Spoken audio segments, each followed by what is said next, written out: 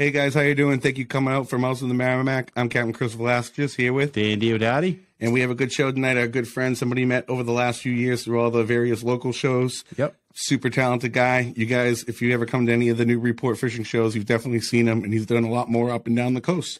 He actually just came back from one from, what, Connecticut? Yeah, Connecticut. Connecticut Fly Fishing Association. I think that's what it was. There we go. Good show, though. Good, well attended. Yeah. So our guest tonight, guys, is Joe Calcavecchia. Did I say that right? Calcavecchia. Yeah. Mamma mia. It's a nice Irish name. It actually means old crowd. Does it really? Yeah, old crowd. So we're dealing with the old crowd today. Oh, that's awesome. So Joe's the owner of Saltwater Custom Flies, where he makes his own, obviously, custom flies for saltwater fishermen. They're really beautiful. They're really one of the biggest hits up here at the local trade shows. And he's an avid fisherman. Fly fishing is something that Dan and I've never done. Dan's done a little bit. Yeah, I've done a fair amount of it. So not enough to call myself a true pro, but... Well, we're really interested to what Joe has to say and some of the things he has to talk to us about tonight. So, Joe, would you mind just giving us a little bit of background about yourself before we get started here? Oh God, I mean, I've been fishing forever. I mean, I remember when I was a kid, I used to get on the old bicycle, the old paper route bicycle with the basket in front, and the old Boy Scout knapsack in the back with my fishing rod and my tackle box, and I used to fish all the local ponds over in Stoneham, Dock Hollow and Haunt Pond and all that stuff there when I was a kid. And that slowly progressed to, fly fishing. Yeah, so I feel like there's always like an event, though. Like something leads up to fly fishing. Did you see someone? What inspired you to take on cracking the buggy whip? Oh, God. To me, it was just a progression. You know who really got me, believe it or not? You guys know Peter Santini over at Fishing Fanatics? Yes, I know him. I've met him a couple of times. Yep. Nice guy. Well, him and I, he's from Medford, actually, and him and I would always end up fishing together somewhere. You know, it could be down in Boston Harbor, it could be, down in Haunt Pond or anything like that there.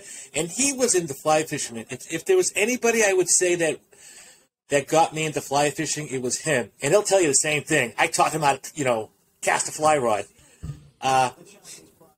But it's pretty cool because him and I, at the same age. And like I said, no matter where I went, we always end up together.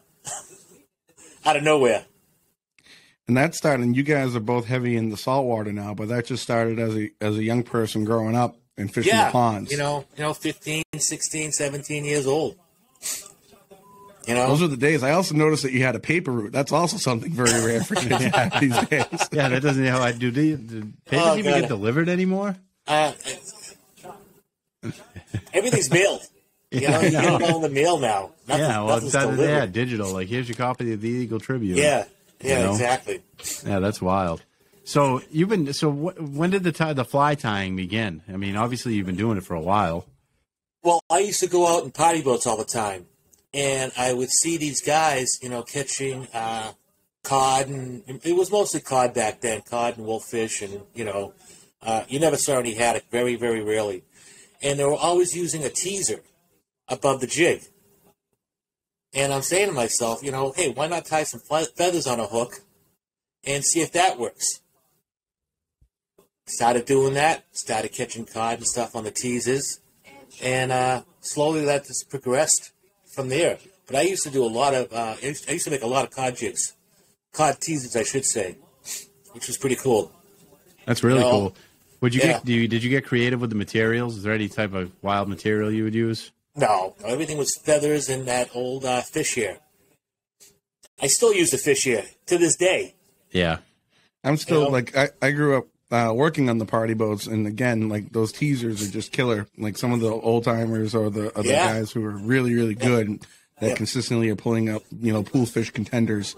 The teasers usually a hot bite, and I've always been a proponent of the feather teasers or the hair teasers as opposed to, like, the rubber grubs. I just always felt like they caught better. Yeah. Well, that's what I saw. A lot of them were using the rubber grubs back then. I'm saying, hey, I could do the same thing with a bunch of feathers. So, and then how did you learn? because you didn't have the internet back then. So nowadays, everybody's probably just grabbing a YouTube video on how to tie a fly. I'm sure you got a few out there too as well. It was all, self-taught. God, I don't think I took an official class until I went to the United Fly Tyers. I think it was in Woburn back then, with a good friend of mine, still to this day, Dave Benoit. At that time, he was living in Derry. He took me down there. And I think that was my first official class. I mean, I didn't even know how to attach a thread or finish off a head. I used to do it the old rod building way, get a big loop, stick the end thread into the loop, and then pull it through. I mean, I didn't know how to do a whip finish or anything else like that there. Back to the feathered jigs, the feathered teasers, though, but that eventually led into, I started doing a lot of fishing in Boston Harbor when there was the bluefish phase, where it was all this alligator blues. I mean, you're talking, the average bluefish back then was 14 to 16 pounds. Ooh. And I used to do, they were huge. I used to do a lot of wire lining back then, 300 feet of wire, and then count off from that there on your Dacron. And it was all jigging. We eventually got to the point where we were tying all our own jigs.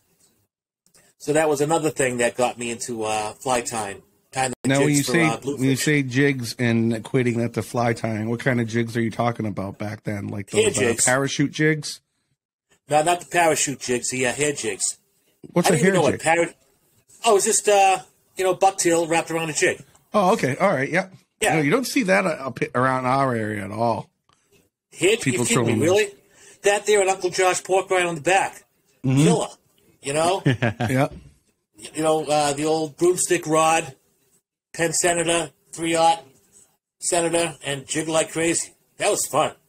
That was a lot of fun. Sounds tiring. It was, but still, we used to, an average day with us, if we didn't catch, more than 20 fish, we weren't doing things right. Yeah. And they were all big, big fish. Let me shut my phone off. Sorry about that. Yeah, no worries. I don't know if you heard that. My brother from another mother's calling me, Joey Cadero, another big fly fishing guy. Another Irish guy. Yeah. Portuguese all the way. Yeah. Oh, so that's awesome. So it's interesting that I don't know, the two different types of fishing the three different types of fishing really that ultimately led to you starting to tie the flies. The work that you do though is like super impressive. So like how many years of practice have you had now? Oh God, I've been tying flies since I was 18. Okay. Started off with all the little freshwater stuff, tying simple dry fly patterns to simple streamers, all that kind of stuff there. I remember I caught my first fly on a fly that I tied was over in Hahn Pond in Woburn. They had a stream in the back. Actually, they had a couple of pit ponds out there too. But I never forget it. I mean, I was using my old Martin reel, with a 7-way fly rod, and I threw it out there. It was a black ghost too. Couple of strips, and man, I'm telling you, back then they stocked the trout big. 18, 20 inches was, an average size. And I saw that trout come up and hit that fly, and it was like, oh my God, I couldn't believe it. So that really got me hooked on the fly. Yeah, rod. That's like you'll never forget the first fish that you catch on a fly. Mine was, oh yeah. I had like this, it was, I don't even know, it was a POS fly rod that I got from like Walmart just because I wanted to try it. I was curious. And I want to say it was like a 4-weight. And I was throwing some type of fly. I don't even know what it was. And it was sinking. And I hooked a fish, and I was at Plugs Pond in Haverhill. And I was like, oh, my God, this thing's a monster. It's a monster. And I get the thing in, and it was a sunfish. And it was probably like 2 inches big. It was like the tiniest little fish, and I could have sworn it was this massive fish that I was bringing in. And I was like, wow, okay, I see how people like this. That seems to be a pattern with you, Dan. Yeah. I like to break out the fish stretches sometimes, I guess. But then from there, it kind of progressed to I was a big hiker for a good amount of time. And what I did was I had I still have it. It was a 2-weight Cabela's rod. It was a 6-footer that broke into 6 pieces. So I would throw it in a backpack, and I would go and catch native brook trout in streams, and then hike up to all the native, like the helicopter stock ponds, and fish those for days. Like go up there and just stay, and had a great time. And it was a really good time. I never really got past nymphs because like they were just easy to fish with. But you know, just the whole experience on the whole was pretty damn awesome. Nothing cooler than catching like little tiny brookies that, you know, you can tell are native. They have wild colors in them. Yeah, just super fun to do. Yeah, I used to fish little native brookies up the Sugar River up in way up in New Hampshire, up by the Newfound River. Oh, nice. Yeah. Awesome. Newport. It's cool taking trips up there. Yeah, Newport, New Hampshire, the Sugar River. I have a confession to make. I've never caught a fish on a fly. I don't think I've ever actually actively fished with a fly rod. Yeah, so Joe, with a guy like Chris, right? What would I do? So if he were to like say, I'm going to be fishing, I want to fish for schoolies, schoolie striped bass, and maybe joppa flats. Like, what's he going out there with? What's he want to equip himself with? Get yourself a decent 9-weight rod. Okay, nothing fancy. There's a lot of manufacturers out there right now that are offering rods in the $100 $110 range. You can even get like an Echo set for like under $150, and that includes a line too. So there's a lot of stuff out there for a beginner. Don't think that you're going to have to spend hundreds and hundreds of thousands of dollars on a setup, because you don't have to. And fly equipment can get very expensive. Huh? Oh yeah, exactly. I mean, you know. Yeah, like I've seen some of the, like Seigler makes their fly reels are just unbelievably pretty looking. I don't know how they perform, because I don't really fly fish, but they get pretty damn expensive too, like $1,500 for a reel.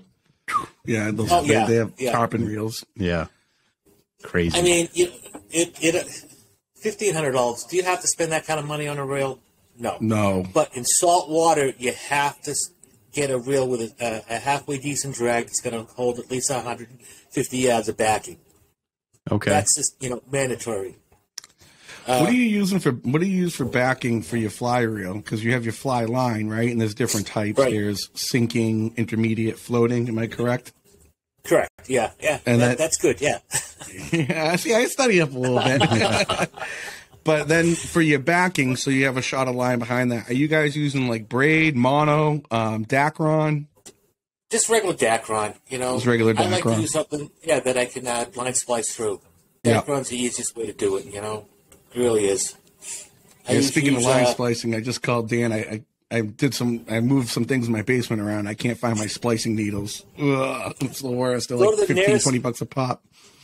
Yeah, go to the nearest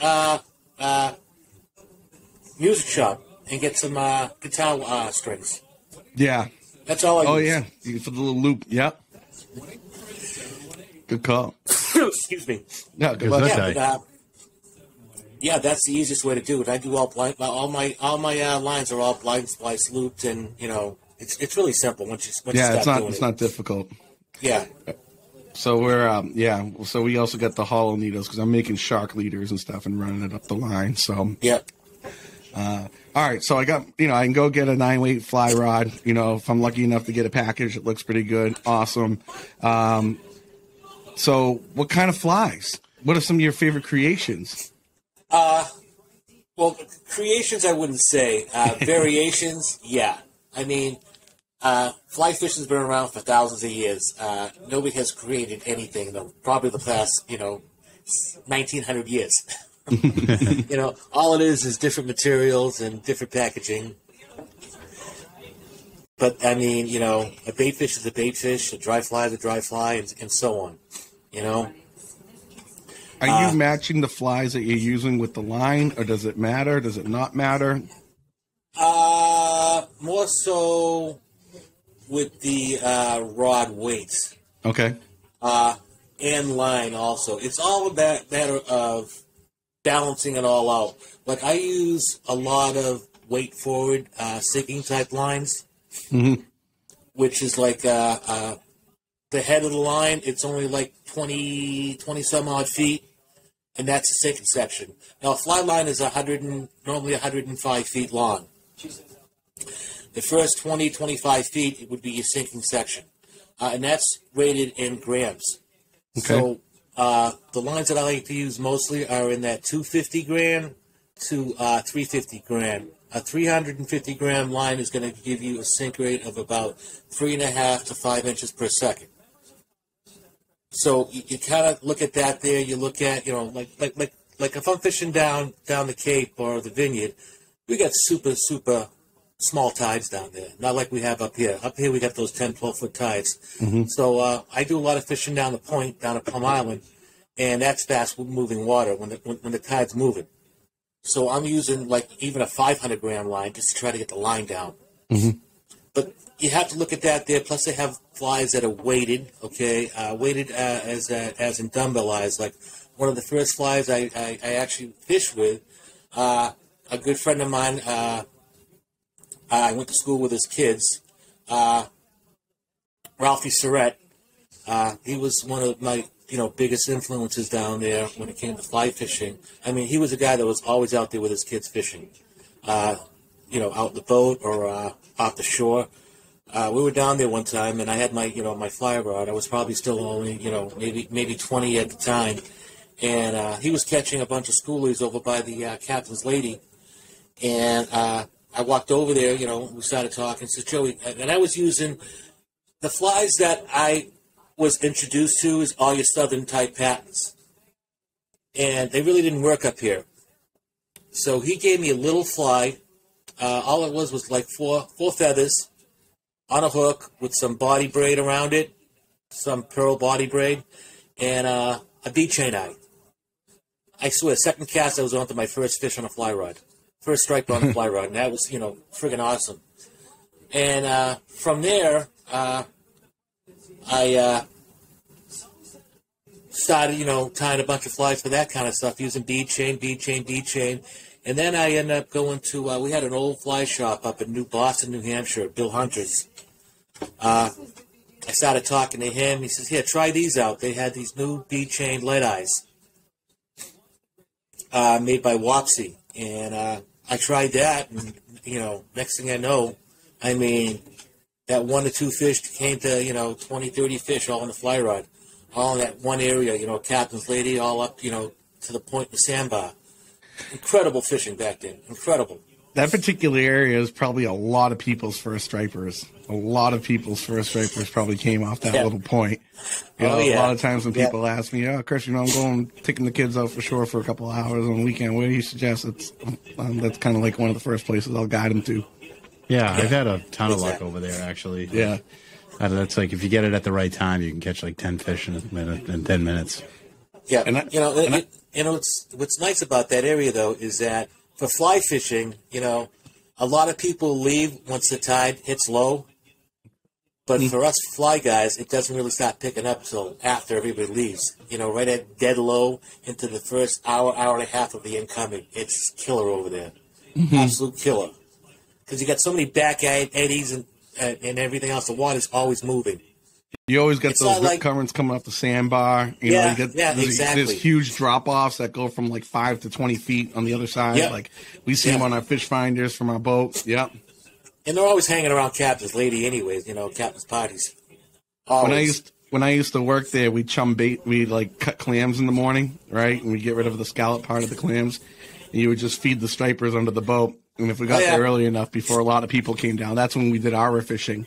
We would just put a piece of clam and you had to float it down behind the boat, And there were times like, these little stripers in some smaller keeper size, you'd be floating down a chunk of clam with the rest of it and they wouldn't hit it. And you'd have to drop down a leader size, or you'd have to try to cut the bait so it floated perfectly, maybe a little bit bigger so it would go down with the chum. And you learned a lot watching them feed. It was really cool. Yeah, educated. Just like the French fries fish up at Brown's. Yep. I haven't been there in a while. Are they still feeding those things up there? I have no idea. I haven't been up there in a while myself. I wouldn't be surprised. Yeah. So, Joe, have you done any like big game fly fishing? Oh God, big game as in I've caught. I haven't landed, but I have hooked up a few times on bluefin. The small bluefin. Yep. That's awesome. That was just that must be a wild scary. ride. It's actually scary to feel that kind of weight on a fly rod. Yeah. I have caught some. I've caught a lot of blue sharks on a fly. I have hooked up on a few top and still haven't landed any top yet on the fly. That's not easy. That's not easy. Just regular fishing. Yeah. Oh God. Yeah. Yeah. Well, I have caught them on the spinning rod when they're on crabs. That's down at Poco Grande Pass in Florida. Yep. On the West Coast side, that's just some phenomenal fishing. Oh my God, it's crazy. You think the Merrimack River's bad? Huh? That's nothing. That's absolutely nothing compared to in terms of boats. Yeah. That's absolutely nothing. When they're on, I can't even imagine. I'm scared just thinking about it. Oh, it's literally 10 times worse. It's just crazy, absolutely crazy, and they're all hooked up on 100 to 150 pound topping. It's incredible. A lot of fights and arguments out there. Are they pretty tame? God, they got it down pat. It's what are you gonna do? You're gonna start. You have to keep a cool head because there's so many boats. But Merrimack River is nothing compared to that. Yeah, bumper boats galore. Yeah. Is there 5-foot swells in there, or is it at least pretty calm? I was out in a flats boat, and it wasn't bad for us. I've been out there quite a few times, with different guides and stuff, and it's always been, a little rough. I mean, you're out in a 21-foot flats boat, you can get wet, but yeah, it's more like wind chop, right? It's like exactly. It seems to always be windy. Yeah. Yeah, I've spent some time down at Bean Point, and it's kind of the same thing. Like the boats will stack up, everyone kind of drifts nicely, and then it can be a little rough with the wind. But I had hooked up. When did I hook up on the tuna? Actually, we were fishing in a school of Mickey whales. It was pretty cool, and the Mickeys were just herd up all the herring, and they were on the baby herring. Baby bunker.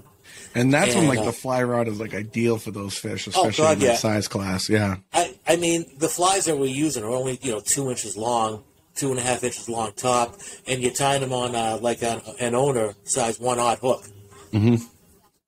And that's it. And it's just crazy. You see those Mickey wheels herding up all the bait fish, and then you see those tuna come crashing right through. And the shearwaters are everywhere. It's just crazy fishing. It's the best. Oh, yeah. So you must use, obviously, a sinking line with that, too, right, to get away from the birds. Yeah, well, I'm actually using a 14-weight rod with it's an Able number 4.5 reel, which holds 600 yards of backing. Yeah. All right. So, it's all big stuff. So I kind of have an understanding of how the rod weights work, but for those that might be listening that don't understand, do you mind giving us a general overview as to what weight you would want to pick for which line and which fly you're throwing? Okay. Well, all the fly lines out there are graded to the weight of the rod.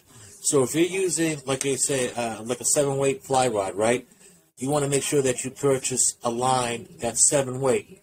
Some people will tell you can go up a line weight, but it's recommended to fish, especially when you first starting, it's recommended to use a line weight for the rod. 7 weight, you get a 7-weight fly line, either intermediate, floating, or sinking. When you started getting into the weight forward sinking lines, like the shooting head lines, then you have to actually read the package and see what the weight rod is recommended for that. I know Airflow will have Airflow lines, which is a manufacturer. They'll actually rate their lines to the rod. So if you get a 350-gram line, you can get it for a 7-weight. But Rio's completely different. You have to understand what that extra weight's going to do to the rod. I'll fish an 8-weight rod with a 250, and I'll fish a 9-weight rod with a 350. That's just experience right now. I worked in a fly shop, too, way back when. American Angling Supplies. So I understood, how to set up a rod and, what is the right procedure for each and every rod out there and line. Awesome. And but then... see, the real knowledge is going to your local fly shop and talking, and they'll explain everything to you. That's the best way to do it. This is the stuff that you're not going to learn online. Mm-hmm. And it's sad because we have lost a lot of fly shops in the past few years. But the ones that are out there now are pretty strong. Locally for our area, all I can think of is Post Fly in Well, Newbury. that's not really a fly shop, is it? That's more of a mail order, isn't it? Yeah, they do. No, they have an actual physical building you can go into. Where? Really? Where? It's like past the traffic circle on Route 1 if you're coming from Newburyport. Okay, I didn't know that. Yeah, it's kind of like a little bit past the train station. Yeah. I don't know if they still got their building. It was new probably about 4 or 5 years ago. Yeah, because my son, who's actually an influencer, he's a food influencer. He knew the girl that was running that. Isn't that Chris Pizzoni's daughter or something like that there? Oh, is it? Oh, I didn't know that. No, I didn't know. Yeah. I forget the guy's name. I met him at the Beachcomber at Plum Island once. Yeah. Oh man, I think his name was Chris, but I know Chris Pizzoni. I don't think it was him. It wasn't him. I know that. But that's neat. But like otherwise, what other fly shops are around? Oh god, the nearest, because we used to have First Light Anglers. They're gone. Oh, we have Nat coming on a podcast in a couple of weeks. Oh, good. I can't wait. Yeah, he's good people. Now that's the guy to talk about tuna fishing. That's where we got a big plan for that one. Oh God, he's the one man. I mean, he'll steer you in every direction. He's good people. Good people. God, I'm trying to think what would be the nearest fly shop. You don't want to go to Bass Pro Shops or any places like that because they really don't know. Eldridge Brothers up in Maine. Mm-hmm. That's only a half an hour trip. Yeah, it's not too bad. Yeah, I mean, you got Stone River in Amherst, New Hampshire. You got the, Bears Den will always lead you in the right direction over in Taunton, Mass. Yeah. It's hard because a lot of the, so many shops are gone. Those Fins and Feathers in Raleigh, or Essex, I mean. That was another one, kind of like the First Light mold. Well, you got Concord Outfitters. They're excellent over there. Yeah. Andy over there and his crew, they're all excellent people. They're all huge saltwater fly guys. And I give classes there also. Oh, so talk about your classes a little bit. Oh, sure. I mean, I do everything I tie, I can give a class on. Beginner's class, intermediates, advanced. Most of my beginners classes start off with, learning materials, tools, and how they're used, and tying simple patterns like a clouser or a small deceiver or blondes or those type of flies. Real simple patterns. Then I'll, advance up to half and half, which I call a clausiva. Because I called it a clausiva because I never even heard of a half and half when I was tying. That was one of the first flies I ever tied commercially. Now, when you say half and half, what's half and half about it? Okay, half deceiver, half clouser. Okay. So what's the difference between the two, and then the combination of it? A deceiver. I'm taking a beginner's class right now. Okay, a deceiver. If you ever saw the fly stamps. Yeah. Okay, one of them is by Lefty Kreh, and it's deceiver. He originated the design of a deceiver, and Bob Clouser, who took those lead eyes that I was talking about before and made a fly out of it called the Clouser. Mm-hmm. And the beauty of this here is that when you combine the two, you take the top half of the Clouser and the bottom in the back half of a deceiver, it makes one of the best flies out there on Earth. And nice. It's called they call it a half and half. I called it a Clausiva. So it's both the same fly. It's awesome. So with the classes, where are the classes going on though? How are you organizing them? I give classes at Stone River over in Amherst, Concord Outfitters over in Concord, New Hampshire, the Evening Sun over in Pepperell, Mass. I do a lot of stuff for Eldridge Brothers up in Maine too. I'm working on, now that I'm retired, I'm really starting to work getting back into, giving classes and, doing all the shows and really, really enjoying myself. I'm trying to work stuff up with the Bears Den and Saltwater Edge down in Rhode Island. I try to get all around. The Northeast here is my waters. I know these waters. Awesome. I fished a lot of them. Yeah. I fished down to Point Jude, down to Rhode Island, striped fishing. I've done a lot down the Vineyard. A buddy of mine that I met at one of the shows, he was a native down there, living in Oaks Bluff, Captain Freddie. He's down in Florida now. I've done a lot of fishing with him. Out there with the Vanderhoops, Tomahawk Charters. You guys ever hear of them? I heard of them, yeah. I heard of them. Yeah. He'd always have Jim Bellucci on the boat. Oh, no kidding. Oh, that's pretty cool. Yeah. But I've done a lot of fishing down there, the Cape. I've done a lot down at Pompanesett, Spit, and, a lot of shore fishing down at Pompanesett. So if I wanted to go to one of these classes, like, do you advertise it through yourself, through Facebook or anything? Both, yeah, everything. Yeah, everything and everything. And your Facebook is Saltwater Custom Flies? Yep, that's my Facebook. And your website? It's also my website and my Instagram. Cool. So people should just go check that out if they're interested in going to one of your shows and one of your lessons. Yeah. Awesome. Saltwater Custom Flies. I'll put my name in. They'll both. Yeah, we'll put a link on all the stuff for you. Yeah. I think it's pretty cool, all the traveling you get to do with these shows. It's like you're hitting the road, and you're out there. And I love it. Meeting people, and I feel like it's fly tying is such a niche. There's not many people that do it anymore. And then even the fly fishing, you're catering to a small percentage of the fishery, really. If you really think about it.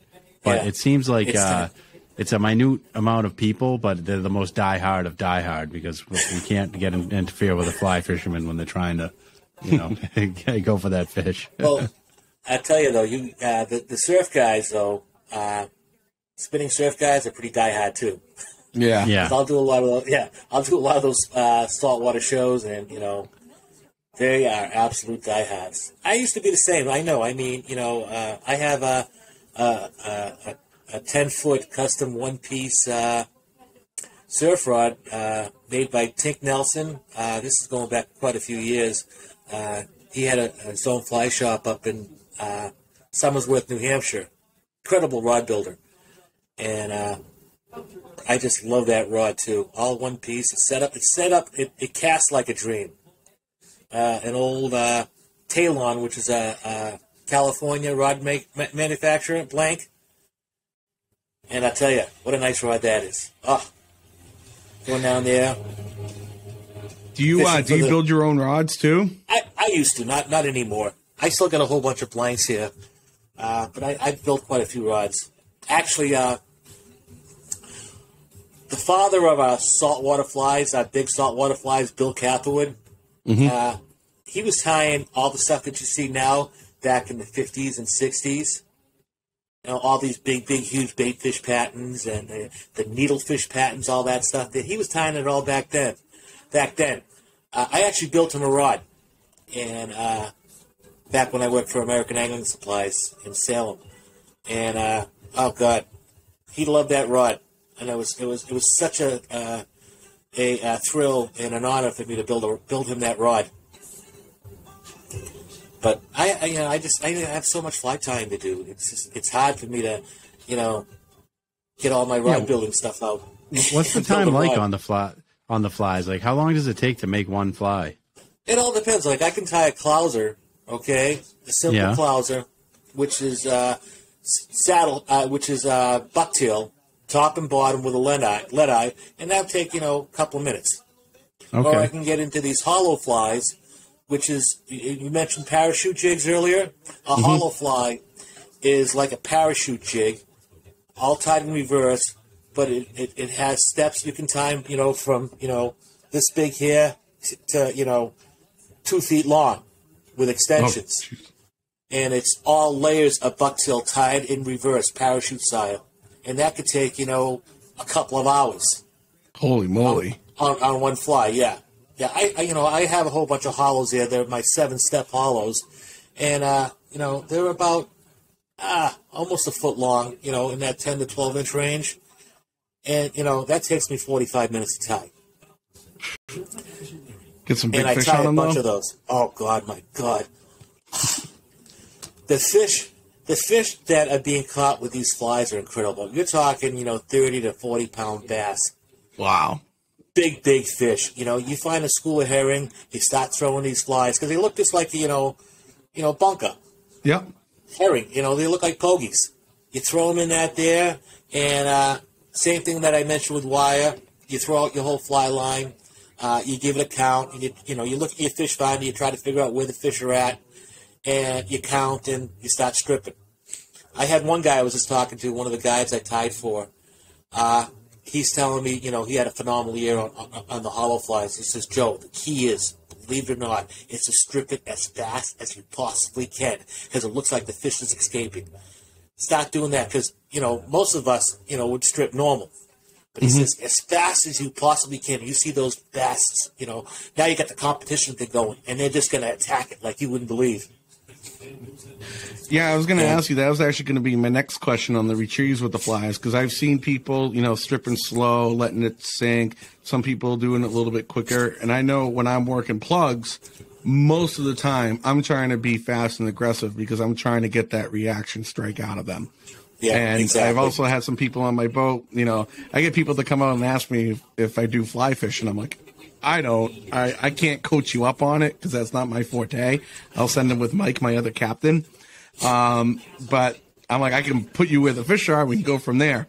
And so I end up learning a lot from them, just watching them go through it. And, some of the things were kind of counterintuitive from what I've always thought, the way they were fishing. Like they were fishing against the tide and type of stuff to get the thing to sink right.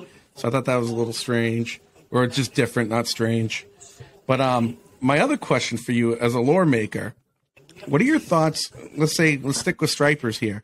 What are your thoughts on colors and the importance of color compared to size and profile? I'm pretty standard on my colors. My favorite colors are olive and chartreuse. Mm-hmm. And white. In black at night. Yep. Fishing up on Joppa, I really like, your darker colors. And olive is phenomenal up on Joppa. And the key about when you're tying your own flies now, when it comes to, or any flies that you select, is Joppa likes anything with a grizzly pattern in it. Mm-hmm. What's a grizzly pattern? Like stripes? Okay. Yeah, stripes. Okay. What I can do, I can start showing you some flies. Yes, please. That'd be great. That'd be great. Just give me a second. I'm going to get some flies, okay?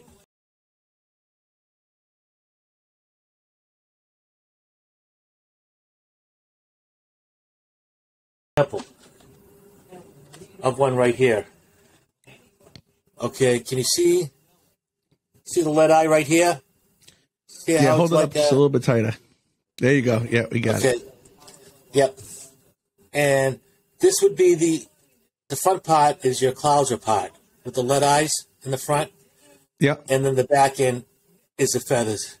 You notice how we got that grizzly feather in there, those lines. Mm-hmm. They love that stuff there. And some of the stuff that I've developed over the years is a fly that's called the striper dragon. All right? Ooh. Now that's a deer hair belly body, a little bit of grizzly feathers in there, and that's just been absolute killer. I tied that in a bunch of different colors. Here's one right here too. That's great when you're up in the back end of Joppa over by Woodbridge. Mm-hmm. Well, all those weeds and stuff there. Yeah, right in the marsh. Yeah, right in the marsh. That's a great pattern there.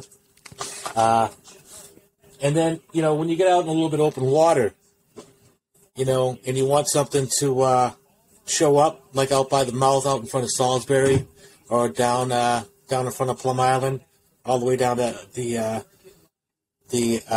Emerson. Yeah. This is what I'm going to start throwing there. That's another half and half. Clausiva type fly. Can you hold it up a little bit for the camera? Just straight up. Yeah, there we go. Yeah. Nice. You can see the lid eye there. A little bit of pink, a little bit of lemon in the back. Pink and lemon. Yeah. That's a great pattern down there too.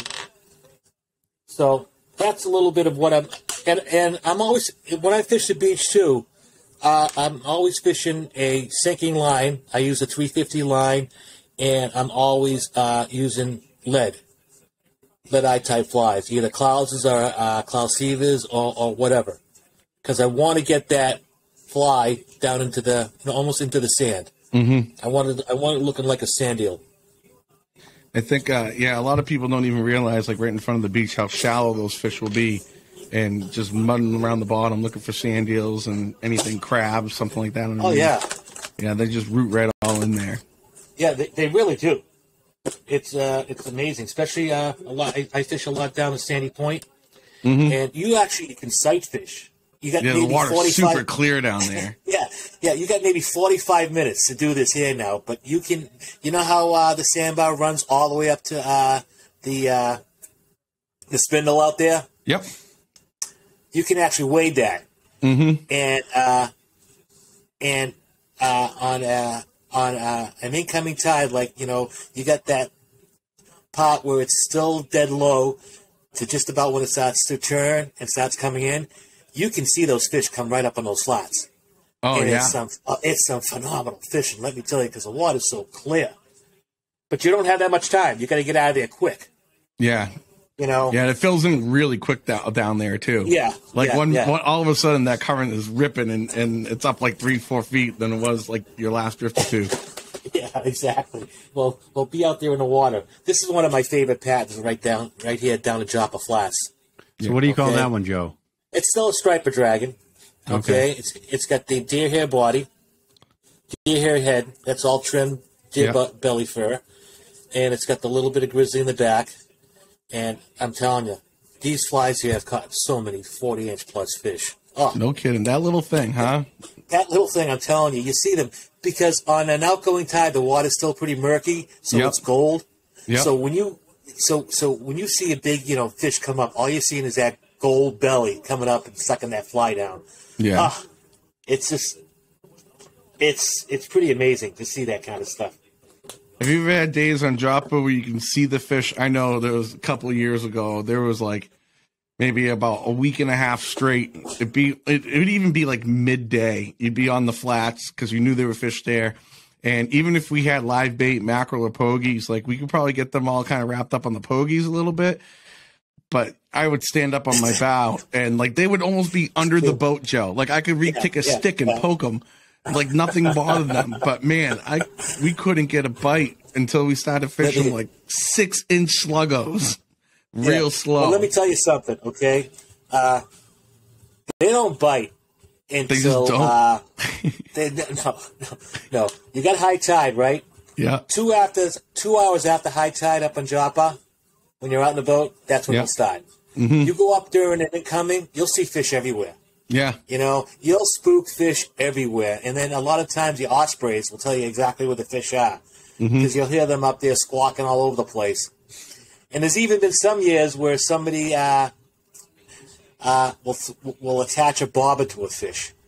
Mm-hmm. So you can actually follow the school of bass because it's dragging a bobber around. I'm telling you, it's crazy stuff. It really is. But I tell you, that was 2 hours after that high tide, man. That water started to piss through there, and you can just see the bass.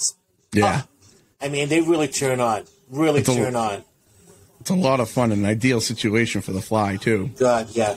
I mean, and you're starting right off at the old stink pipe. Okay, that's way up by the sailboats, and that's where you want to start. Right in that area there after that 2 hour period. And then when you first get there, though, you probably would mosey around Woodbridge and just see if there's any fish out there. And you'll usually spook some fish. But, you might catch one or two, but chances are that you won't.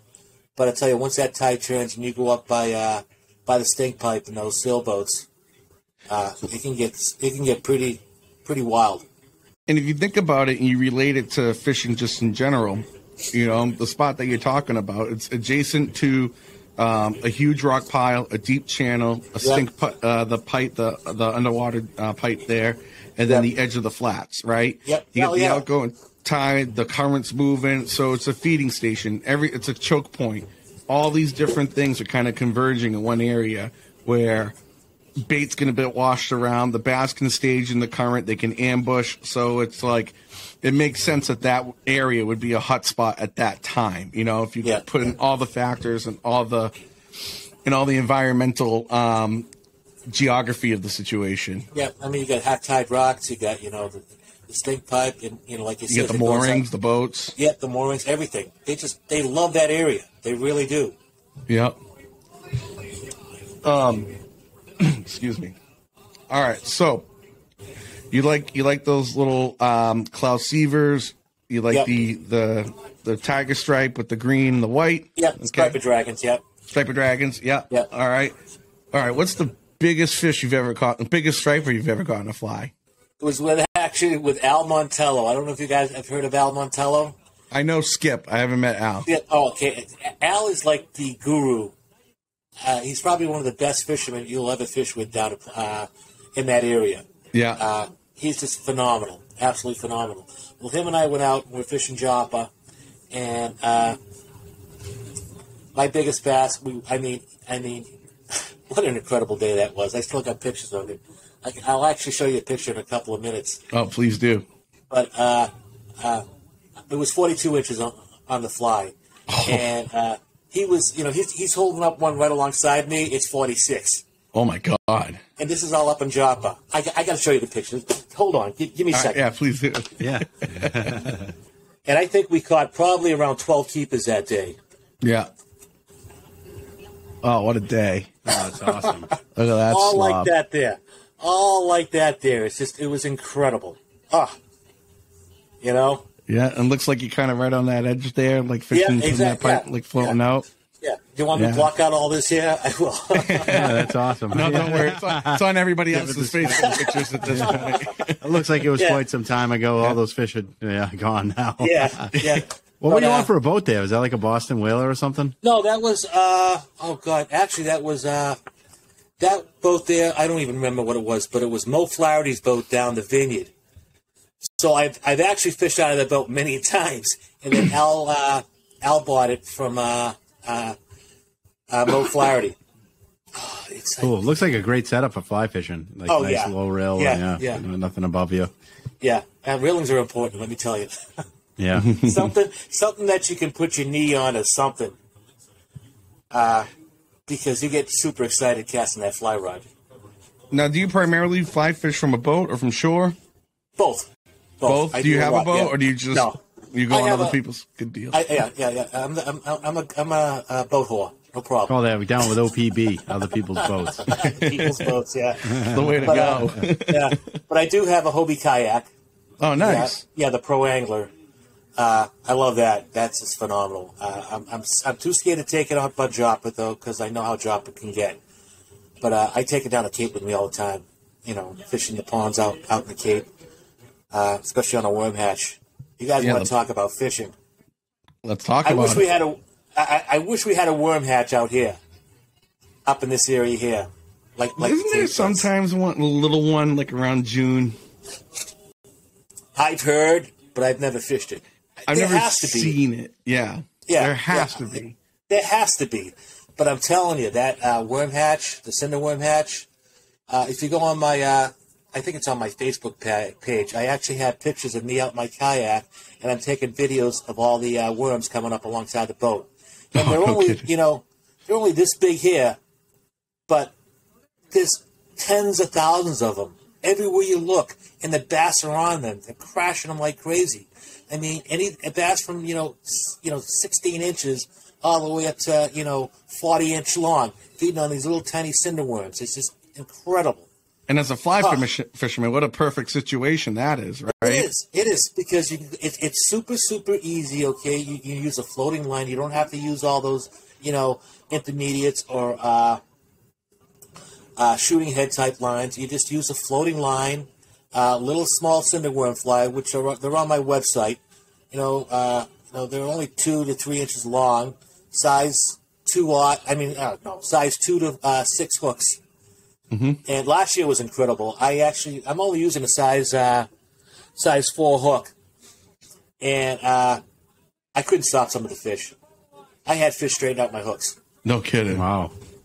Yeah. And this is all off the shore, not in a boat, okay, fishing from the shore. And you fish, and you see worms everywhere. I mean, the place turns red No and kidding. black with cinder worms. And it's the ultimate. It's So the how ultimate. how I do can you do that all day long. how do you stand out to get a bite? Is this a match the hatch situation, or do you try to make it a little bit bigger, different color, just a smidge different to make it stand out and all that stuff? I've got a few tricks that I've tried that seems to work a little bit better. Like I've gone to the octopus style hooks, red hooks. Red hook. And it seemed to work better because it's, when you see the cinder worms, they're doing all little squiggly things. They're going all over the place, Yeah. like that. It's exactly what they look like in the water. And, sometimes it's a fast strip, sometimes it's a super slow strip. But when they're feeding super heavy, it gets hard fishing. But when the worm hatch first starts and when it's almost over, the fishing can be incredible. Absolutely incredible. Oh, that's really neat. I'd like to experience that sometime. Yeah, definitely. I tell you, you haven't fished a fly rod until you fished a worm hatch. And you're mostly going down towards the Cape for that type of fishing? Yeah. It's all the Cape because they got the the slow waters. You fish all the back ponds. Yeah. I'm always blindfolded when people take me there. So, And don't worry, we weren't going to ask that much. yeah. But Some things can't be held sacred. What about albies? You must be albie fishing. Oh God, my dog. Okay, guess my dog's name is Albie? Albie. You got it. Is that him in the back behind your shoulder? Oh no, yeah, those are some of my older dogs. Yeah. I have my Hannah, and she was pretty famous down at Plum Island. She was my fishing partner, my golden, and she was the best fishing partner anybody could have. I mean, I had her for 15 years, and I don't know if you guys remember Frenchie down at Captain's Lady. He worked in the shop there. I think that must have been before I started working there. Yeah. He absolutely loved Hannah. You know how down there when it gets super low tide and the ramp going to Captain's, okay, gets to be like this. Yep. On a super low tide. Well, I'm fishing over by the docks, and Hannah wanted to come out and see me, and she runs down the pier there, and she wants to get at me, but she's looking down and says, "I ain't going down there."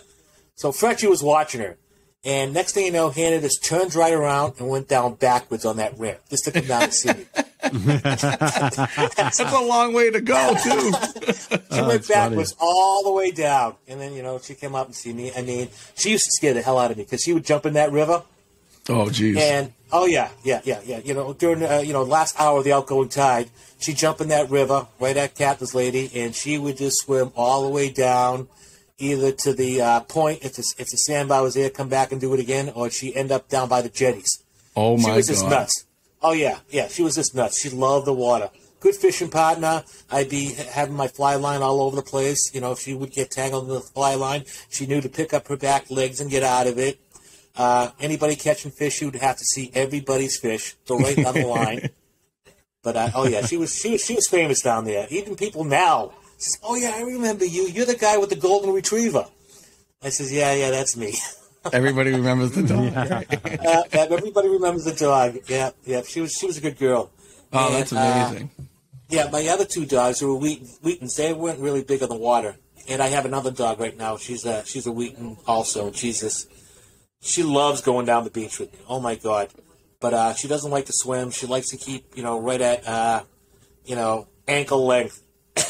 Ankle depth in the water, but she loves it, though. Growing up, we actually had a Wheaton. I was going to ask you if that was a Wheaton. Oh, okay. Miles. Oh, yeah. Yeah, same thing. He didn't like the water too much. Yeah. But he was a they great like dog. the water, but he doesn't like to swim in it. Yeah. She'll stay right along the edge the whole time and dig up a bunch of holes and, have fun, chase the birds. But she doesn't like to swim. Not like Hannah.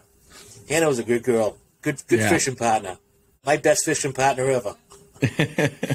And she was never on a leash back then. Never on a leash. Oh no, yeah, dogs could do. You know, yeah. She was just great, and like I said, everybody knew her. You know, the old crew of old timers down there, they all knew Hannah. We need to get a little dog for the boat. How's Kona? Kona's pretty good on the boat. I love bringing my dog is the best fishing partner ever. She really is. Like, she's just such a good. I bring her on the boat. She just like sits there and wants me to catch fish. She's awesome. It's funny when the mackerel come on the boat, she tries to eat them. It's like, okay, like, let's not eat these things. There was one time she did get into one. She literally ate a whole mackerel. That made for an interesting evening. I'll tell you that. But it's a lot of fun. Like, having the dog as your partner is just the best. It really is the best. Well, Albie now, my new dog, she comes out in the kayak with me all the time. She'll sit in the back and she'll have a ball. And you know, they're not small dogs to Wheaton. I mean, you know, she's 35 pounds, so it's not like, you know, she's a tiny little dog. She'll sit in the back of my kayak, and, you know, she loves it when I catch fish. She's going to look at them all. And then she's back doing her own thing again. Yeah. It's a lot of fun. My dog's the same way. He likes to check out the fish, see what's going on. Yeah, maybe gives them a couple licks. My parents' dog, they go lobstering, and they'll ban the lobster and put him on the deck and let Mako, his name's Mako, let Mako play with him, and he'll lick the lobster. He'll stare it down, you know, like get down low and crouch and just stare at it. Yeah. First one playing a game of chicken. They're a lot of fun, you know. All right, so let me ask you a question. That's awesome. Thank you for sharing those stories with your dog. That was great. That was really made me happy. So let's go with what started that conversation. Albie fishing. You must love it. That must be something on a fly. Oh my God. I got my first when I first started fishing for those, it was all bonita. There was no albies fishing on the Cape in the Vineyard. I'll never forget my first one. I was fishing with Captain Freddie, and he had a 26-foot dusky. You know, it was a boat built for, you know, it was a boat built for, you know, fishing, you know, Devil's Bridge and all that area there. You know, it's a good boat. But we're fishing over at Hedge Fence, and the water was really ripping through there. And man, I hooked my first albie. I thought I had the bottom, and then all of a sudden the line just peels right off. Bonita. Yeah. And actually, my first one I ever caught was 8 pounds. Bonita. First bonita? 8 pounds. Well, that's a big boy. Huge. It was huge, right off the fence. It was incredible, and it's just a little sand eel pattern that you know, down there it's all sand eels and silversides in that area there. You know, you get further down south. Actually, we saw a lot of bay anchovies too this year. Normally, you see all the bay anchovies down in Rhode Island. Yeah. Or if you get around the Vineyard, you'll see them, you know, out by Cape Pogue area, out by Cape Pogue Lighthouse. You see a lot of bay anchovies out there, but mostly in between, you know, the Vineyard and the Cape is, it's either the baby bunker. Yeah, we were in Falmouth this year, and there was the peanut bunker everywhere. Peanut bunker, everywhere. Yep. Everywhere, or it's the sand eels, or the silversides. You see a lot of silversides. Especially you see a lot of silversides over on the Capes, on the Vineyard side, over by Oaks Bluff and stuff. And, you know, Oaks Bluff, I've done a lot off the Lobster Beach, Dogfish Bar, all that area there. A lot of shore fishing along that area there. I was actually down at done a lot down at Cape Pogue Gut last year. That was some fun fishing down there. Couldn't hook anything up, man. It was just too freaking windy, man. But those fish were coming within inches of me. It's like every time I had to go to the bathroom, guess where the fish were? Oh, they pop right on that boat. Yeah, right where I was standing every time. It's crazy. It's like they know, right? Yeah. But I actually had a really good albie fishing season last year. I was fishing with one guy out in his boat, and he was using one of those chartreuse, what are they called? Albie, I don't know. Hibachi jigs?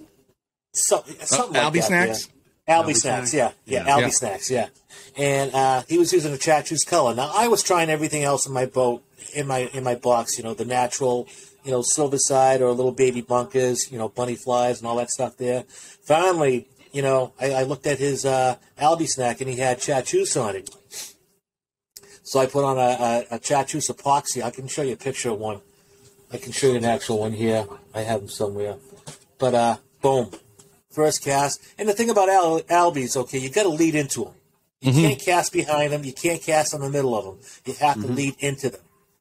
And it's hard, especially on a fly rod. Spinning rod, all you do is chuck it and reel in like crazy, But with a fly rod, you really have to lead into them. You have to kind of figure out, you watch them pop and pop and pop them, and you have to cast in front of them. And I don't use an intermediate line like a lot of guys do. I'll actually use a sink tip 250 line, because that will actually get down a little bit further, and it's easy to cast instead of back false casting 2 or 3 times to try to get the line out there. Let's just bring it back once and chuck it and duck it. Yeah, the weight of it will pull it out a little bit further, right? Yeah, exactly. And you must have to strip at ridiculous speeds to get that thing going, because I get tired just the way I'm reeling in. Yeah, no kidding. See, and that's the thing that I've learned over the years of 20 years of Albie and bonita fishing, is that you don't strip fast. Really? You fish slow and steady. Like, I'm going like this here. Just like that there. Nice, steady retrieve. They can't turn on a fly like a bass can. That's true. So the longer you keep it in the strike zone, the better. But I see the spin guys, they'll just, they'll reel in as quickly as possible. And they hook up. But I try doing it, I never hook up. I have always done it slow and steady. I've gotten hundreds. I wonder if it's because the fly is like a little more buoyant than like the jigs people are fishing. Because when I throw an Albie snack as opposed to some of the epoxy jigs, I'll fish the Albie snack slow. I'll let it sink and I'll twitch it and fish that slower a lot of the time than I do if I do the epoxy jig. So I wonder if that's like having a fly that's not sinking down to the bottom like a jig would, and being able to keep it in that strike zone where they can see it a little bit longer allows for that slow retrieve too. Yeah. But that was a great point you mentioned about them not being able to turn quick. So by fishing it slow, they see it longer and they can go straight for it.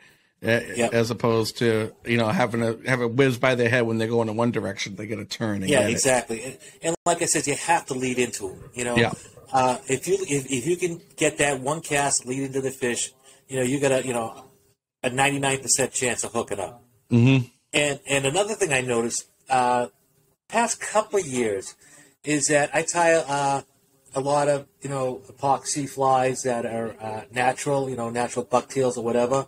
I'm actually noticing that when I use the synthetic materials, it seemed to work a lot better. Interesting.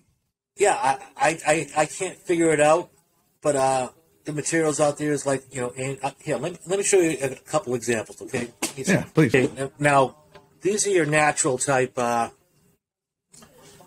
epoxy flies, okay?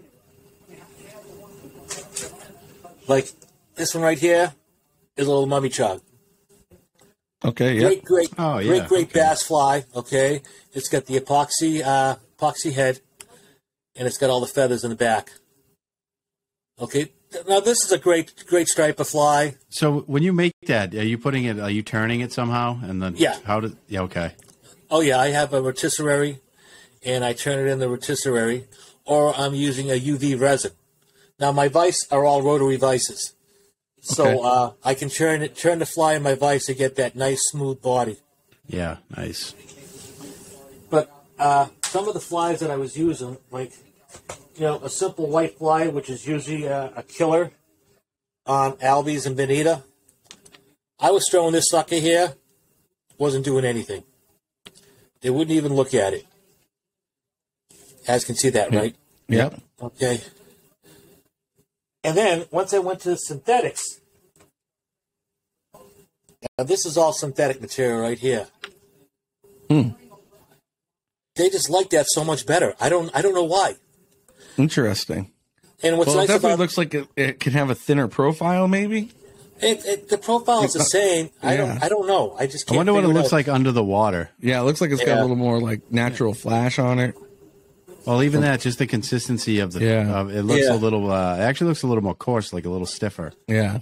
Is it? Yeah. They don't like the action. Yeah, it is. It has no action. It's just like a stick bait. Yeah. You know?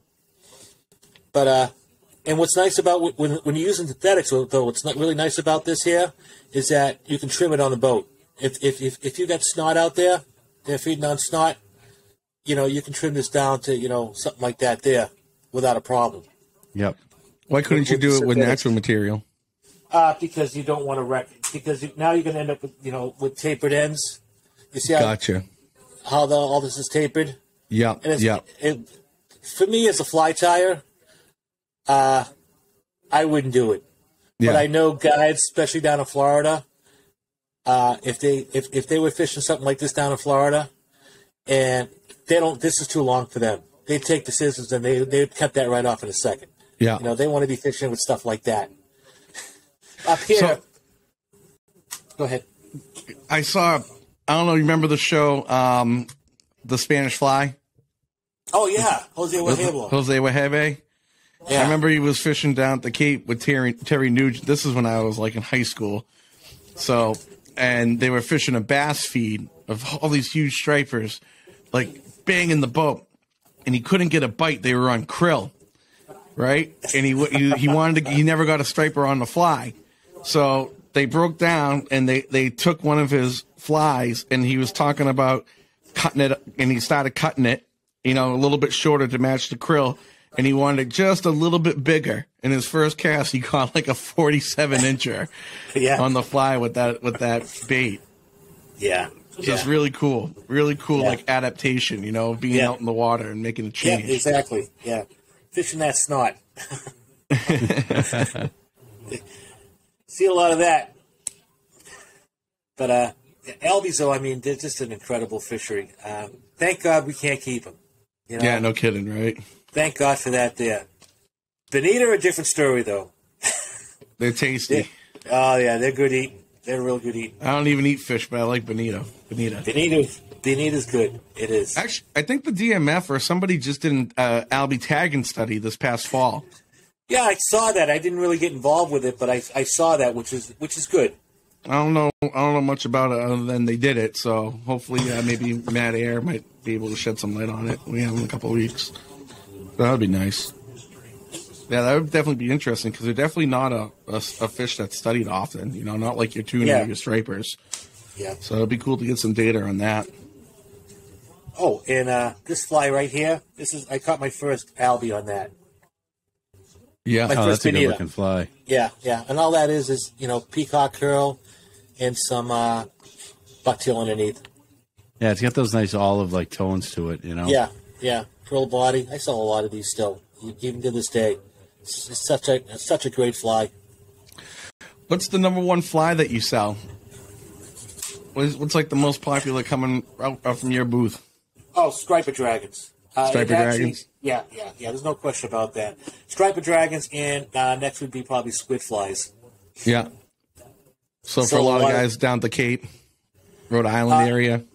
Everywhere. You know, it's amazing. You know, people will say, "Oh, there's no squid up around here." I says, "Yes, there is." Oh, there is. I said, "All you're gonna need to do is throw out." I'm telling you, the bass will come out of nowhere to hit a squid fly. They really will. Do you have a squid fly you can show us? Yeah, absolutely. I just noticed your chair, by the way. That thing's awesome. You see the flies on it. Oh, yeah.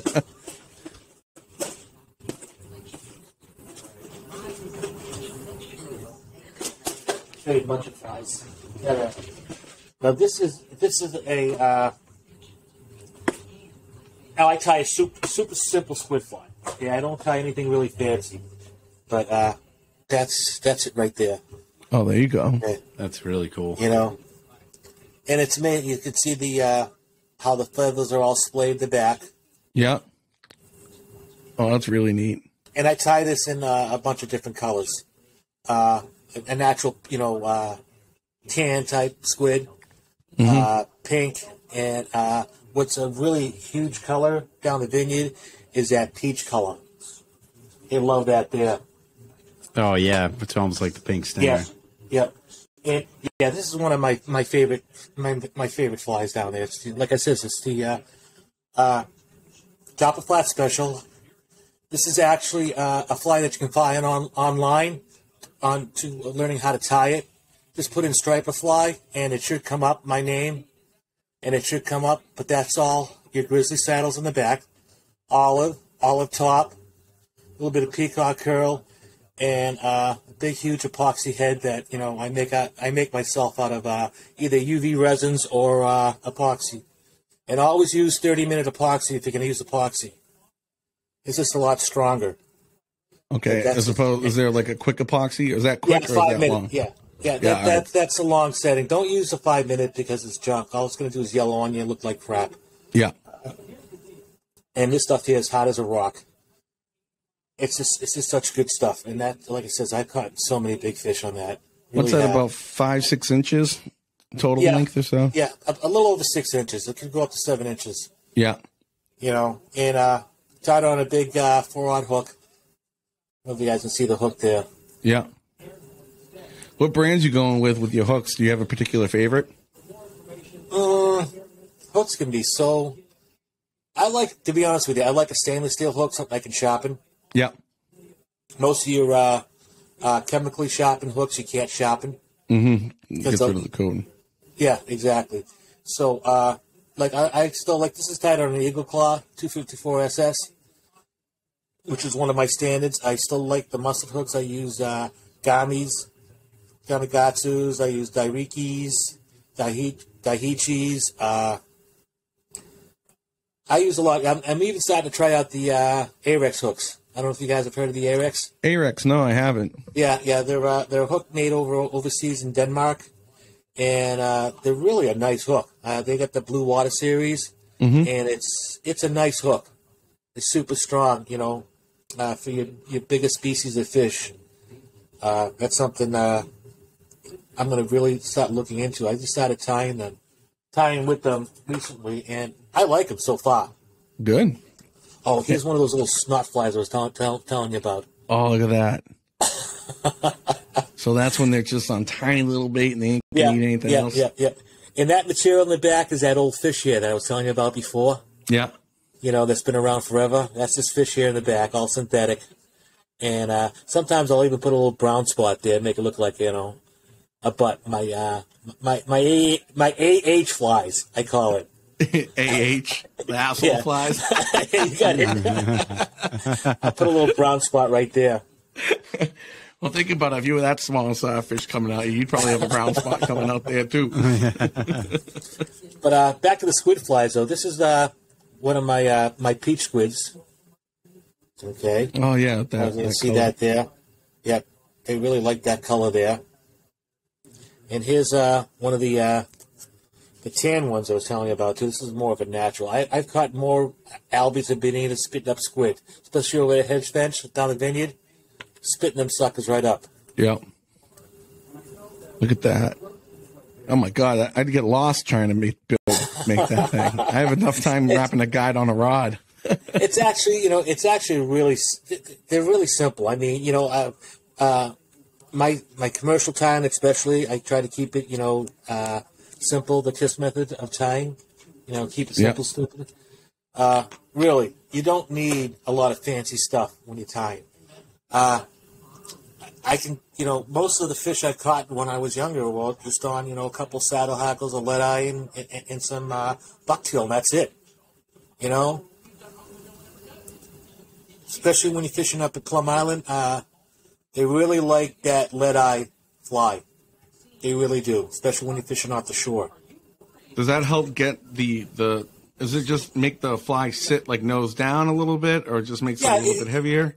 Yeah, it makes it a little bit heavier, and you're gonna, you've seen sand eels in the water when they're, when they're on bait. They're doing this, they're doing that there, and that's the same thing that the half and halves do. They're gonna. And nothing I didn't mention to you guys. Okay, when we're talking about retrieving, drop a flats, retrieve like a madman, long, with a little, little bit at the end. Yeah, long and fast and hard stripping all through the Merrimack. You know, Salisbury Drift, Dropper Flats. I don't care where you are. Up at the Chain Bridge, strip hard. Okay. Strip hard. That's been my life model, you know, Joe. Strip hard. Yeah. You know, you're out by the Salisbury out in front. I've got a lot of big fish out in that area too. I love fishing that out on either change of the tide, top or bottom of the tide. You go right out to the mouth. Yep. And you'll see the fish working out there. Yeah, definitely in those spots, like you said, we talked about earlier, the changes of the tides when you start getting those back eddies on those situations. And again, it's the same thing over there, like it is over at Captain's. If you're able to reach out, there's a nice little drop off, and they're all kind of running the edge of that area. Now, I've got notes over on the point, okay, where you actually had like 3 different sandbars you could wade out to. This is going back probably the probably the 90s. But you could actually wade out to 3 different sandbars out by the point. No kidding. And it was friggin' awesome. Yeah. Oh, yeah. I mean, you could actually cast to the can out there. What is that, the 4 can? The 7 can. The red one or the green one? The green one. Yeah, it's the 7 can. You could actually cast out to the 7 can. That's how close you could get out there. And it was just phenomenal fishing. Oh, my God, those bass would stack up. It's like fishing down at Cranes Beach. You know how you got all the sandbars and cranes? And there's fish stacked up behind every sandbar? That's how it was there. It was just incredible, you know, for a show guide. You know, that's where I used to, you know, go and take clients and everything else. God, that was some good fishing back then. Really good fishing. Now it's so hard with all the big guides. You know, you go there on a good tide, and you know there's 100 people there, you know, slinging clams. It's tough. So I find a lot of other spots that I can fish at, but not like those old days. That was some good fishing. I can't wait for that to happen again. Well, hopefully soon, man.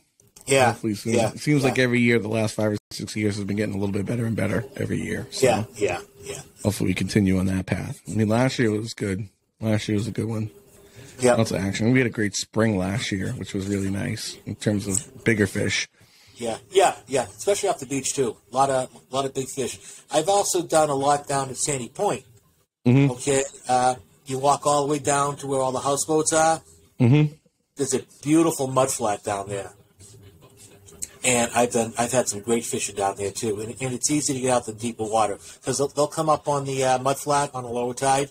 Yeah, and you know, you can have some great fishing down there. I've even caught in window pane like this. Yeah, you know, you caught a couple this window year. Pane on the fly.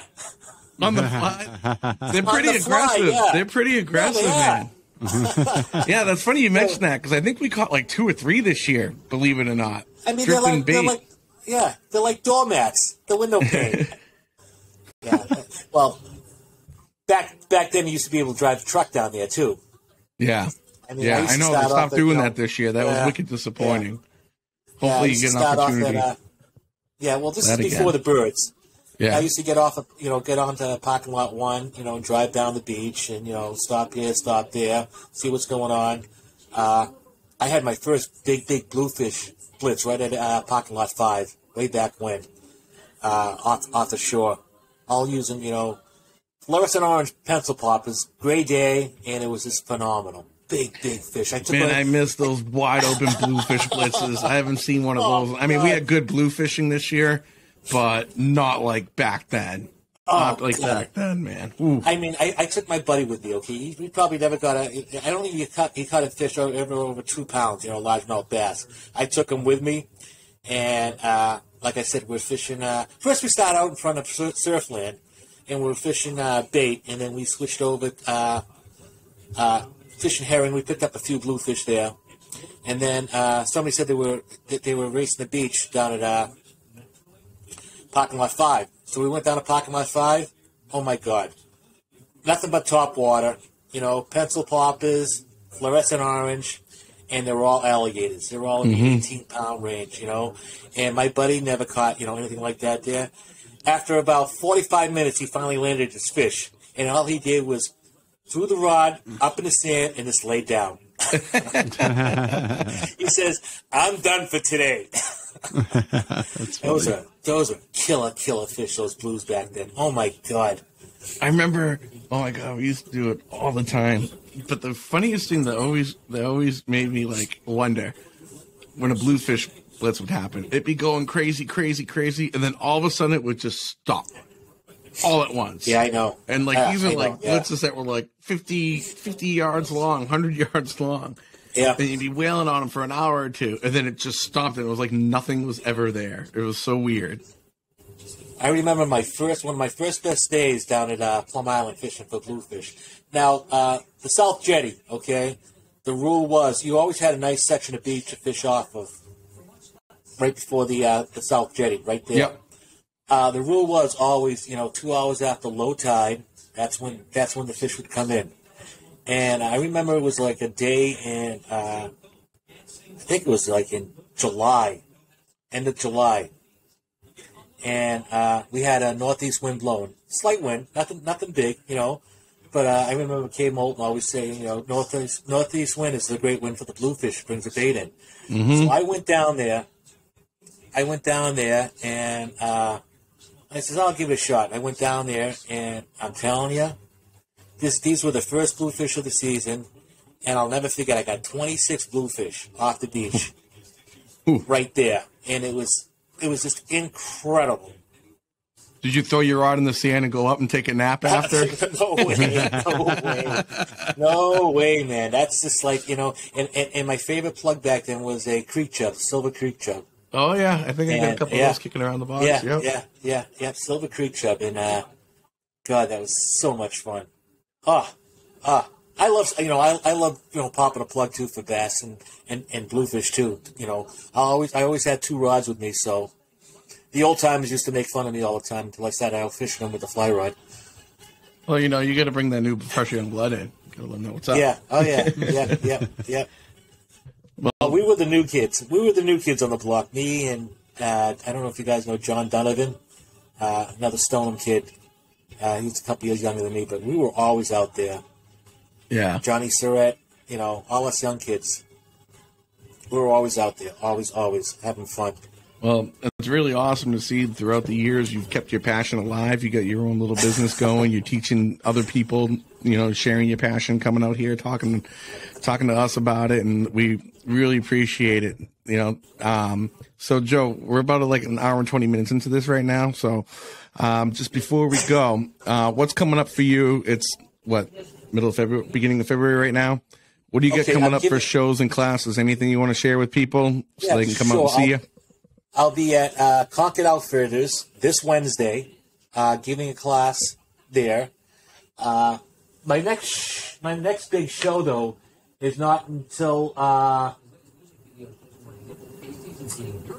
going to Pennsylvania. Okay. The fly fishing show out in Pennsylvania. But right after that, I'm doing the RZA show down in Rhode Island. Yep, we'll see you there. Yep. I'll be doing that there. And right after that, we got the Plum Island show. Mm-hmm. Be there too. There. Yep. And then, that's all pretty much in March. February, I got a lot of classes. I got another class the 19th of February at the Evening Sun Fly Shop. That would be stuff we're going to go over is tying hollow flies. I want to show you the hollow flies here. Now, this is the reverse tide that we talked about before. Okay, the parachute style. Okay, yep. Okay, this is just a simpler version. It's a flash. It's got the flash tail in the back.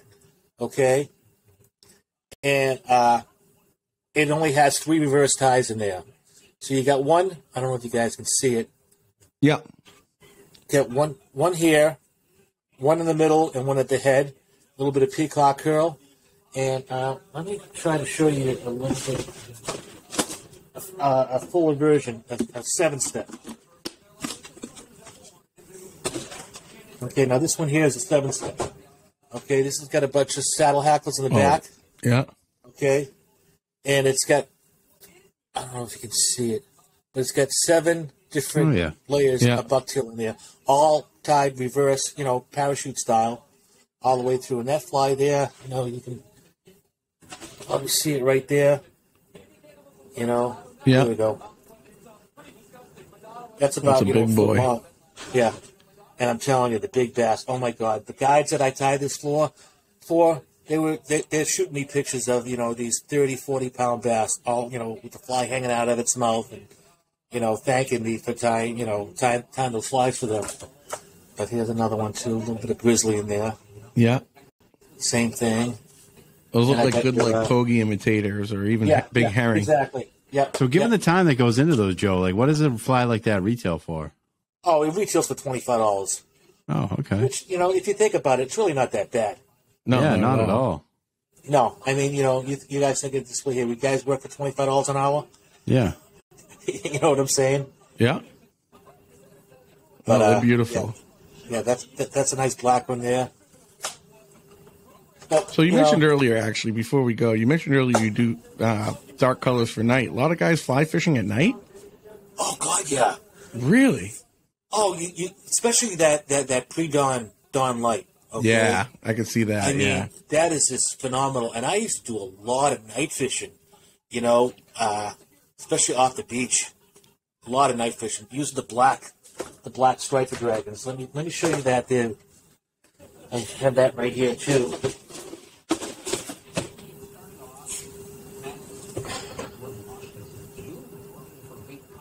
Oh, here's a great night fly right here. There you go. That's not a striper dragon. That's my lazy dog flatwing. Yeah. It's got a couple feathers that are tied flat on top. Okay, and a little bit of marabou, and that's a great night fly right there. And that's actually tied on that Arex hook. Okay, that's one you were talking about.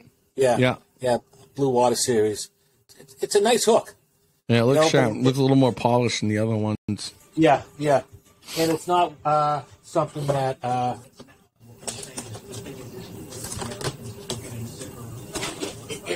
You're doing the same thing where it's hard shopping. Mm-hmm. Yeah. Once you hit a rock or whatever, you're pretty much done. And here's that black striper dragon that I'm telling you about. There you go. Killer. Well, that's cool. The big eye. Yeah. I in eyes, I think eyes are important on a fly. Yeah. My experience is if I lose an eye, the effectiveness of the fly does drop a little bit. When I do lose an eye, I take the other one off. It just seems to work better. Yeah. So either you have eyes on it or you have no eyes on it. Correct. You never have just one. All right. Okay. Good advice. Yeah. But I got so many friggin' patents. I mean, I could just spend 3 hours just going over the patents and where to fish them and how to fish them and everything else. But do you ever talk about? I know you have your fly tying classes. Do you ever do fly seminars talking about how to fish your flies? No, I've never done that before. Never ever. That'd be cool because I would love to hear. I'm sure there's tons of people that would love to hear that aspect of it too. Because I get a lot of people asking us like how we fish lures and how we troll and stuff like that. Okay. And with somebody, I'm sorry. Go ahead. When somebody's as knowledgeable as you and you're the creator, if you can go and give a little spiel about your big flies and how to fish them, that'd be really neat. Yeah. Well, when I do teach, I do explain how to fish them too. Yeah. So, absolutely. Cool. And I'm working on more club dates because the clubs seem to really like me tying in front of them. And when I do that, I really like to explain to them how to fish these flies. That works out really well. Great. I'm getting better and better at that. Awesome, man. Well, Joe, thanks a lot, man. Really appreciate it. I learned a lot today. That was really, really cool. Yeah, it's impressive to see your work. I think it's amazing. You're an artist, man. Yeah, that's exactly what it is. It's art. It's a lot of fun, though, too. It's very relaxing, especially being retired. Yeah, I'm kind of jealous, too, the way you get to travel around, go to these shows. Can I retire? Years. I want to retire. You just hang out in the fishing community. It's a great gig. 40 years of doing this here, How many flies do you think you've sold in your lifetime? Oh, God, tens of thousands. I'm also a designer for one of the fly tying groups called Pacific Fly. Okay. Group, and the Striper Dragons, some of the deceivers that I tie. I mean, they're tied and sold all over the world. So no kidding. Yeah. That's awesome. I'm pretty happy with that there. Actually, you guys know Stu App, right? I know the name. Yeah. I mean, he's the, he's the topping king down in Florida. Actually, when I was working for American Angling Supplies for Dave Bashara,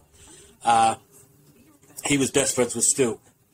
And, I mean, this guy, he taught Andy Mills, he taught Ted Williams, he taught everybody how to fly fish for topping down there. He owns more world records than you could possibly think of. And he used to fish with my flies. And when he wrote a book, he sent me a book out of nowhere, with a 2-page thing about thanking me for, all the beautiful flies that I've tied from over the years and everything else. It hit here. Oh, that's awesome, man. They get that kind of recognition. I mean, Stu is just like, he taught everybody. Jose, Flip Pallet, you name it, he's in that level. They'll all bow down to him, Stu. And he's I think he's in his 90s now, and he still does these, all these award ceremonies that they're still doing for him. He's still kicking. He used to be an airline pilot, and for Delta. I mean, he's just an incredible fisherman, and incredible person. I fished with him once down the Vineyard, and he outfished us all 10-1. 10-1. It was ridiculous. True professional. That's awesome. Yeah, exactly. And and he's so humble about it too. Good guy. Usually the good ones are, right? Yeah, exactly. All right. Well, thanks a lot, Joe. We really appreciate you coming on. It was great. Again, it was great learning. I had everything. a ball. Yeah. And we'll see you throughout the shows. We'll see you at the Plum Island. We'll see you at the Rissa show. Are you going to be, we just sent out an email the other day, coming to our show April 29th again? We're back I'll definitely be there. Yeah, we're back at the Elks this year.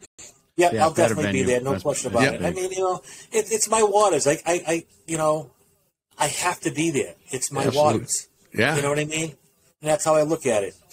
Awesome. I can go all over the, Northeast, but this Newburyport, those are my waters. That's your home, man. That's where we love to be, right? Yep. So, good stuff. All right, guys. Everybody, thank you for listening. Joe Calcavecchia.